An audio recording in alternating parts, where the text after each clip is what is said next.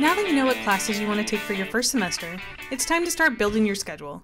I'll walk you through the process of creating a schedule, and throughout the video, I'll share important tips for building a better schedule and being prepared to enroll in your courses. We will be looking at Schedule Planner. You can access Schedule Planner through your CalCentral. Go to the My Academics tab and Class Enrollment card. Click on Schedule Planner and then click Organize and Preview your upcoming semester.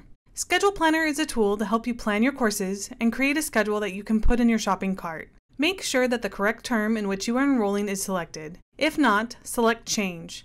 Choose the correct term, then save and continue.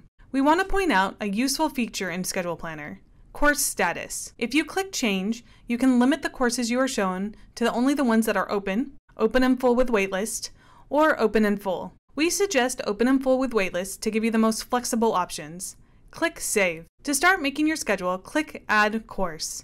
Our sample first semester schedule is Math 1A, Chemistry 1A and 1AL, Engineering 92, and a Reading and Composition A course. For us, that's going to be Chicano Studies R1A. First, let's add courses to your desired course list. You can search courses by specific subjects like math or chemistry. Under Select Subject, use either the pull-down option or enter Math in the subject box. Then use either the pull-down option or enter number 1A in the course box. Click Add Course. After you add the particular course, it should show up under your Courses menu on the right. When you have completed adding all the courses you want, you can click Done or navigate back with your browser. Now that you have a list of desired courses, you can click on Generate Schedules to see the different possible schedules you can select from. Notice that Schedule Planner was able to generate over 1,000 possible schedules with your class combinations. You can quickly compare schedules by choosing a few schedules and then clicking on Compare.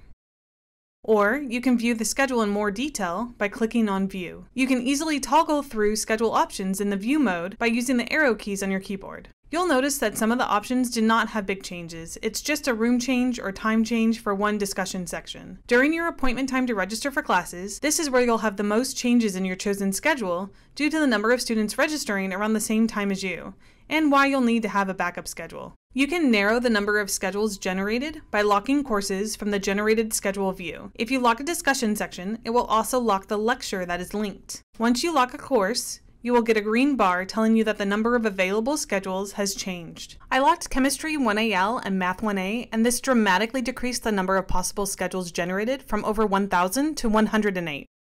You can also narrow your search by clicking on the options icon from your list of courses, and then only selecting the lecture lab that you want. First, you will uncheck all of the courses and select each individual class that you would be interested in taking. Then save and close. This is important. There are two I buttons for each course. One is on the main page of Schedule Planner, and when clicked, it gives a brief description of the course. If you would like to know more information about a course, whether seats have been reserved for specific students, and general notes about the course, you can click on the Options button and then the I button. Why would you need to know this? Let's use CS61A as an example. If you end up on a waitlist, but the course shows that there are still seats available, check here to see if there is a reserve cap. Courses may reserve seats for specific majors or number of terms in attendance.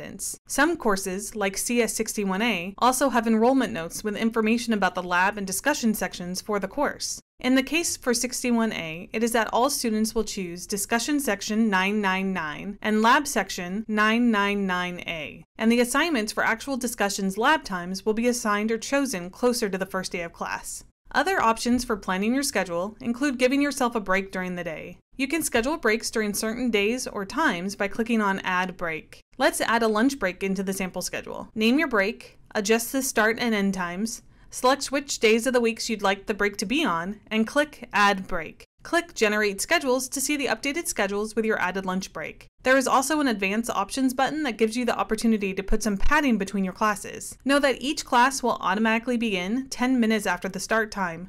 This is known as Berkeley time. So even though courses look like they may be back-to-back, such as 8 to 9 a.m. and then 9 to 10 a.m., it is actually 8:10 to 9 a.m. and 9:10 to 10 a.m. You have 10 minutes to get from one place to the next. In the View screen, when you find a schedule that you like, click Send to Shopping Cart. Click OK. This brings you to a page where it tells you how you can complete your course enrollment. You will need to go to your CalCentral, go to the My Academics tab, and Class Enrollment card. Under Class Enrollment, to access your shopping cart, click on Choose Classes. Click on Import Cart. This will import each course one at a time from your Schedule Planner to your shopping cart. As you import each class, click on Waitlist if class is full. Doing this step now will make it easier later on when you are actually enrolling in courses, because if a course is full, you'll get an error message and won't be added to the waitlist. However, by clicking it now, if the course is full, you will be automatically added to the waitlist. Click Next and repeat the steps until all your classes have been imported. You will enroll in classes starting in mid-July after the proposed schedule you submitted to your advisor has been reviewed. Find your enrollment appointment time to the right of the class enrollment heading. During your appointment time, you will complete your enrollment by clicking the check box next to each course you want to enroll in and clicking Enroll. Remember, you can enroll in up to 17.5 units during your first enrollment phase in July. You will be asked to confirm classes and then click Finish Enrolling.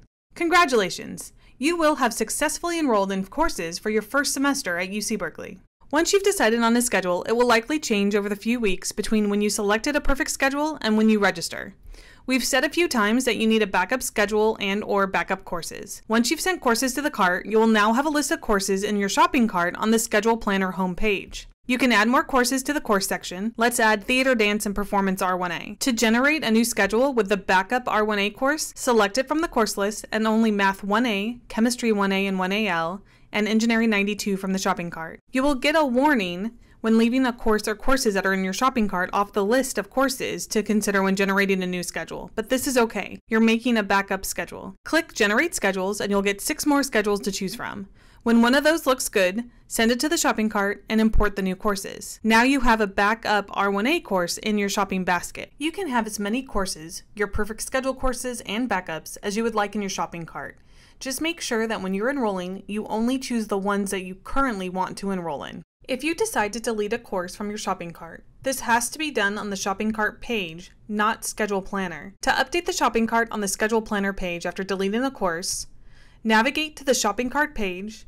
From there, you'll have to click on the Schedule Planner button and then click on Click Here to open the Schedule Planner pop-up window. Make sure to turn off the pop-up blocker in your browser if the page isn't opening.